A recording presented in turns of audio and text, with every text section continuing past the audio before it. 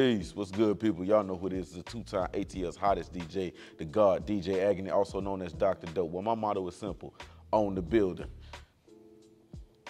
Damn, I don't know how to go behind that, my boy. Shit. But DJ New Era with the check-in, man. Whole lot of Miami shit, whole lot of Atlanta shit, you know what I'm talking about? And then where we at with it, man? You know, I'm a nigga from the bottom trying to get to the top. You did. Yes, Lord.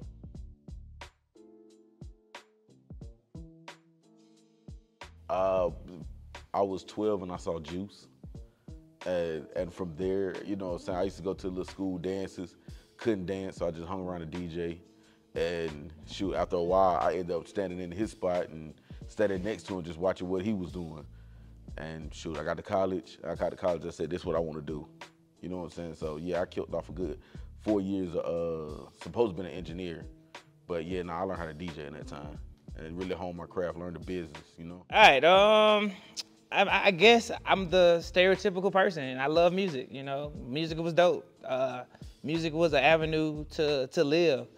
Went to a party my freshman year in college. I was at Clark. Freshman year, went to a party. My homeboy was DJing, I guess.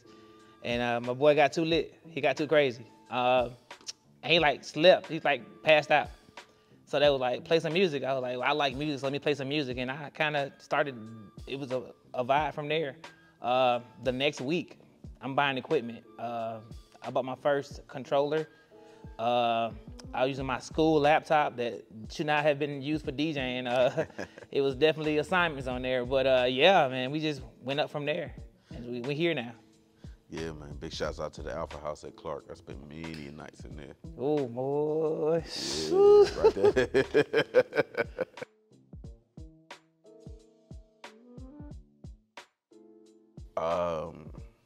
Be creative. Don't be afraid to be who you are, just trying to fit in with what you think is the trend.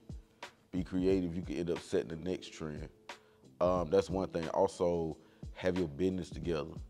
Don't come up to me with a flash drive with about 40 instrumentals, half-done songs, and all that. I remember back in the days with CDs, if you came up with a CD and you didn't at least have your name and your contact info on it, I gave it back.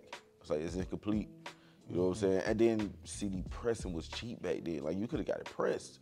What was they doing, like 50 cents a CD back then? Right. If that much, 35 cents a CD. So, you know, a Memorex with a Sharpie was acceptable, but if you really want to impress me, come with something professionally pressed. Even if it's a sticker. Even if it's a sticker. If it's a sticker. The main thing is name, contact information.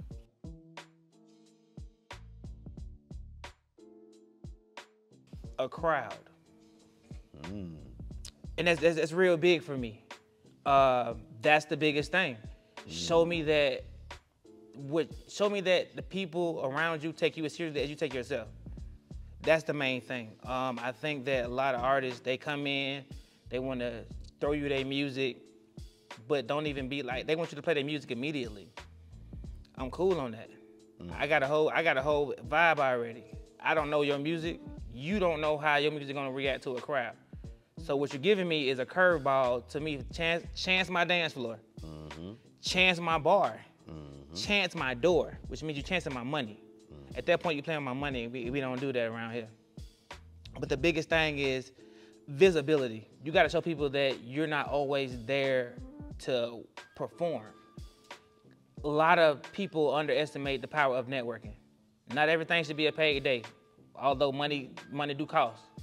But at the same time, pull up to a club that you don't want to perform at, that you're not playing your music at. See who's around you, see the vibe, and network from there to build your own brand, to build yourself up. You know, a lot of people, they want the prize without taking the journey, and we gotta respect the journey to get to the prize. A lot of people don't do that. They want to microwave their career, and they fizzle out real quick.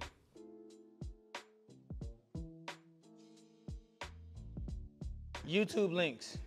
Yo, half-done songs. Like, that's always gonna be a thing. Like, if your song isn't mixed, mastered, pressed, and ready for radio play, yeah, don't come in here with the rough cut from the studio. Right, man. You got to give me a DJ pack. And don't bring me your phone. You know, that's probably where my mic at? I'm right here. That is the most annoying thing you could do to a DJ is walk up with your phone and say, play my song. And thinking that, because the thing is, one of the things is they don't understand the technical part. When you plug in that auxiliary, it's gonna come through different through that mixer. It's gonna come through different through those club speakers. It's not gonna sound how it sounds in your car or on your phone. Oh my God. That's the technical side of it. But two, that shit just annoying. I plug your shit in, it's low, so I have to actually go into DJ mode. And I'm not even a DJ at that point. I'm a producer at that point. So I gotta level you out. And then A&R. Right, and then what happens? Somebody gonna call. Phone gonna ring. Right. So now we in the club. And another thing is they wanna meet you while you working. A lot of DJs come out to show face to see what's going on in the city, see what kind of motion is going on. So if I'm working, like, shoot me an email, my boy. Ask for my email real quick. I'm gonna shoot you my email, blah, blah, blah. I'm not trying to have no conversation with you. No offense to nobody. I respect you as an artist, but respect me as a DJ at the same time. That part. We gotta do that. We got the respect, gotta be there. And first things first. Hey, what's up? How you doing? I'm DJ New Era, bro. What's going on? I see you. Hey, first thing they say is, hey, bro, you play this? We can't do that. We gotta respect the game. We gotta respect the motion. Got to. But the worst thing is really the lack of what's the word I'm looking for? Taking the shit serious, like for real. Like if you don't like your shit, but you want me to like your shit, you gotta tell me from the get-go, hey bro, my name blah blah blah, I'm from blah blah blah, I got the new shit, check me out later, hit me up, let me know what you like it, but then I'm building a rapport with you as an artist. So you come on a Friday, give me your music. I play it Saturday, Sunday, wherever, my leisure time. Hey, bro, I like your shit. I'm having some shit this Thursday. Pull up. I can tell my promoter, hey, listen, I got this guy. I done heard him. I can vouch for him. That'll get you more exposure from me and me more exposure from you because you bringing people to see me now. But I'm also bringing people to see you as well. We just got to take it serious. It got to be, we can't microwave. We got to crock pot this thing. Slow cook.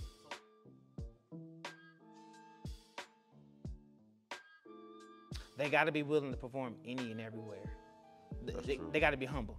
Whether it's 50 or 5,000 or 50,000. If it's 5 people. You know what I'm saying?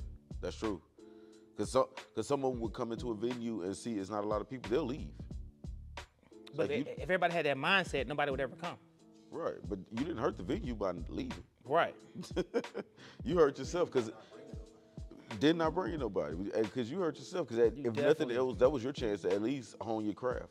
Get better at what you do on the stage. Stage presence is another big thing. Like, they really need to learn stage presence. Little technical stuff. Yeah, be the small shit. Don't cup the head of the ball. Of the mic. Don't yell into the mic. Don't turn your back to the crowd. Like, these are the... And have a show mix. I'm gonna say that I'm gonna say it over and over again. Man, he preaching now. Gotta have a show mix. He preaching. Give me a show mix. I don't want the music that you send me on our initial visit. I don't want that same track when you perform. Because what you gave me was something for me to listen to you how you perform and how I can incorporate you into my set. The second thing is gonna be, listen, I know what to do. I know the song. If I'm your DJ and you're an artist, now we've already met before. I can cut you out, let you do your ad libs, go crazy, bring it back in. I can make sure we cut it back out. Throw some scratches over certain parts. Throw it back in there and run it back. Make me want to play your music. But it comes with the initial approach. Make me want to be a fan of you.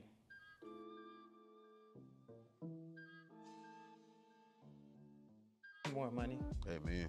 That's easy. Amen. And it's become one of those things to where I feel like the skill gap's gotten so low. Like, they just let anybody with a laptop be a DJ. It's at some point, like, the art has got to come back. You know what I'm saying? There's DJs right now that proudly say, I can't scratch. That was a thing. Like, that was the first thing we learned how to do. Scratch and do transitions. So I think that art needs to come back. You know what I'm saying? Actual DJ mixtapes need to come back to where it's a DJ cutting up on there. Like, I miss that part of the game. You know what I'm saying? Blend tapes. I ain't heard a blend tape in shit. I ain't heard a blend tape in a minute. It's coming soon, December 1st. Spotify, DJ New Era. We checking in, boy. Just like you said it. There we go. The blend god. Okay. I challenge anybody. That's about to happen? I said what I said. Okay.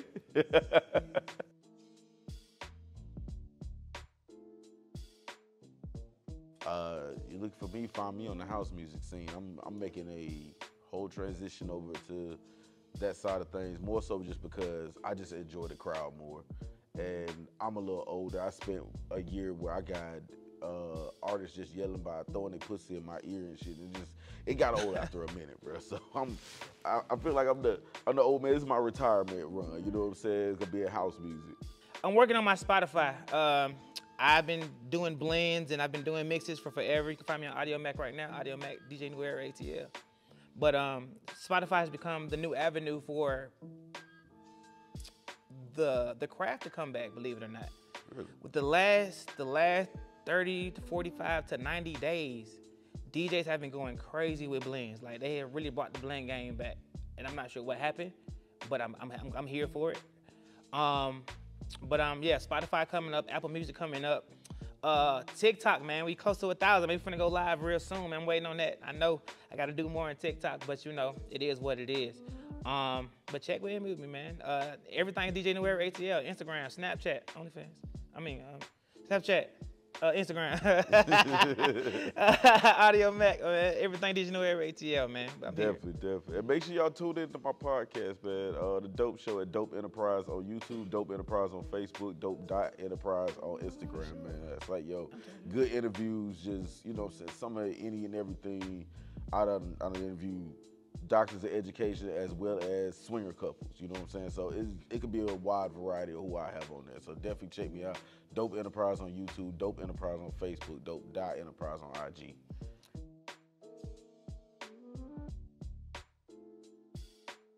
Wow. That's a good question. I gotta go Q from Juice. Like to me, that's my top. LL when he was in Out of Sync. Bilal from House Party. Bilal was straight vinyl. The DJ for Ice-T in Breaking. Whoa. Because he kept Ice-T piped up the whole time. Yeah. You might look at me. I'm like, what? Yo. And he was using a tape, I think. Yeah. Damn, you dug for that. Between Bilal, that DJ, only reason I say Juice above everybody else, well, no, because that would put Bilal in the Town Part 2. So Juice, he was in record stores. He was buying records. He was saying, I needed that. It kind of made you want to think that I needed that kind of music, which is how I think my process is. But Bilal and House Party 2 went crazy, though. Yeah. Jamie Foxx and Players Club. Cause it smell like Aqua Velva in this bitch tonight. Right. So yeah. And that's the thing with strip club DJs, it's about 70% of the mic. And it's less of the DJ. Or you get up in there, you think you can just put your headphones on and scratch. No. You gotta be in there talking that shit though. I fucked up my first time in the strip club. I fucked up so bad. Who you telling? I fucked up. What was your first club? First strip club? It was Onyx. Your first was Onyx? I fucked up Onyx. Damn, you showed out for your first. Listen, my first was Blaze. No, I tapped in with my guy, and I'm a trap DJ. I'm gonna tell you that's my core is trap. So I'm finna give you 90 seconds, tops. Strip club, I ain't know you couldn't do that in the strip club. So I'm going in and out of songs like ASAP. Hook verse, hook. I was gonna say strip club is what, 90 seconds to 2 minutes, right? But I was going too fast. I'm playing 200 songs an hour. Ooh. So I'm going. Right. Strip was like, baby, hold up, we tied. So I said, cool. I play everything a little bit faster. I'm from Miami, so my heartbeat a little bit faster than most people. 128, give or take. My 166. My sweet spot is probably 95 to 105. Really? Yeah, man. It's so much in there. Really? Cause 95 to 105, you got any kind of set you can do. You got the birthday set, the Say Oz and the Beyonces and the Roddy Riches and shit. But also within that 100 to 105, you got the bounce shit. So I can go chopper style. I can go rock it by Master P. I can go sit on that dick. But then I can also flip that to some old Miami shit. To like, oh yeah, my bad. I said it after the fact. Hey, hold up. For real. But yeah, between 95, like I said, 95 to 105, you can go anywhere with that. You can go old school record, you can go new school Afro beats, all within that same 10 BPM. Here's my thing, as an artist, do your part on your end. Make sure before you leave the studio, you got that full mix, you got that clean mix, and you got that studio and the show mix. Now, you have no control over the sound system at the club. Here's the catch, neither do I. I just work there. The same way you coming in too. So we could work with it, you know what I'm saying? We can do the best we can on our end. But make sure yours is where it needs to be too, as an artist.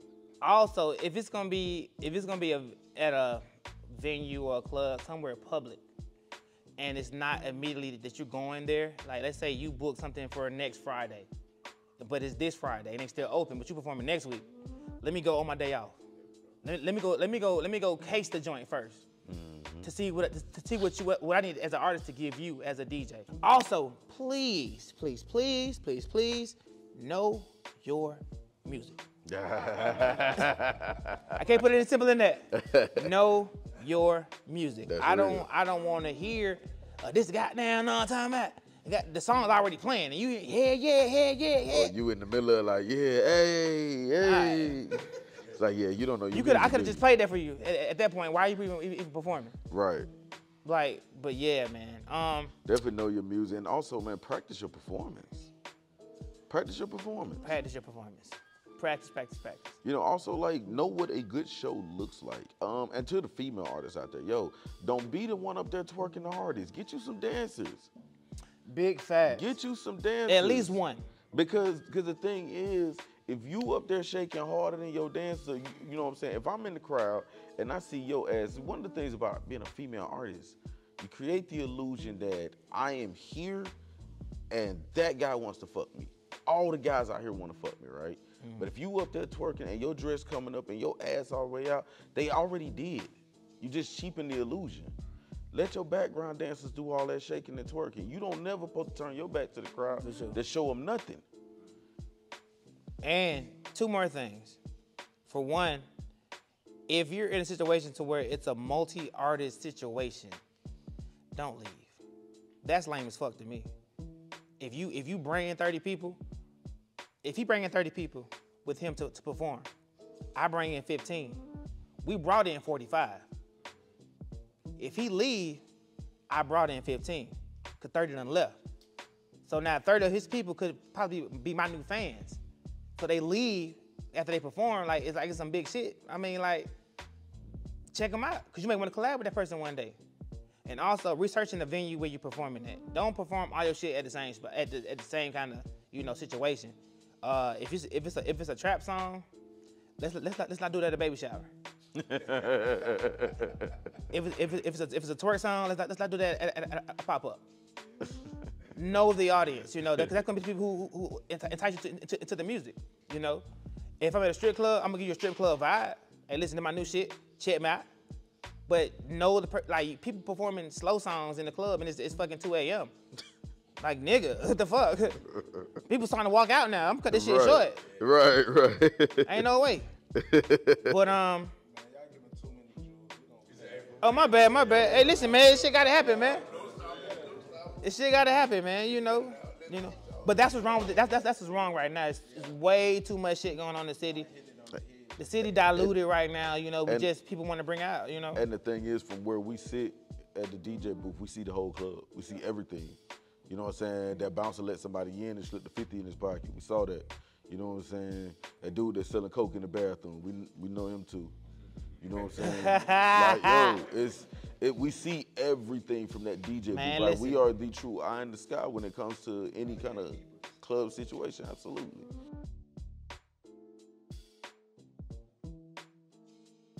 So, check me out. This is DJ Agony. Check me out on Dope Enterprise on YouTube, Dope Enterprise on Facebook, Dope.Enterprise on Instagram, and big shouts out to Exclusive Models Magazine. And we out. Check. It's your boy DJ New Era, man, with the check-in, man. Find me on everything, DJ New Era ATL, man. Instagram, DJ New Era ATL, Twitter, or X, whatever you want to call that shit. DJ New Era ATL. Audio Mac, DJ New Era ATL, man. Everything. TikTok, everything is DJ New Era ATL, man. I'm one band, one brand. It's big shout outs. Exclusive Models Magazine, man. Check in with it, man. Tap in, man. Once again, Yes, I came from the bottom, trying to get to the top, man. DJ New Era checking out. Holla! Yeah.